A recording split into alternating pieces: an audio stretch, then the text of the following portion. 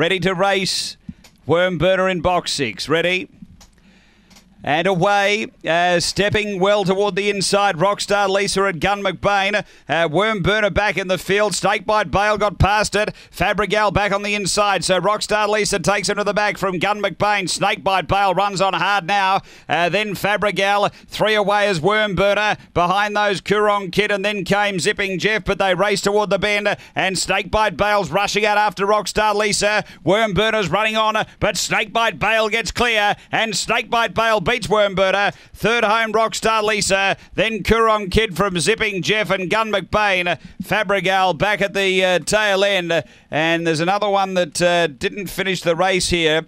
Crisis Bale it was. It was back at the tail end. The time here, 29:71. Well, Snakebite Bale, that mid-race push really was able to drive through. And once he got up underneath Wormburner,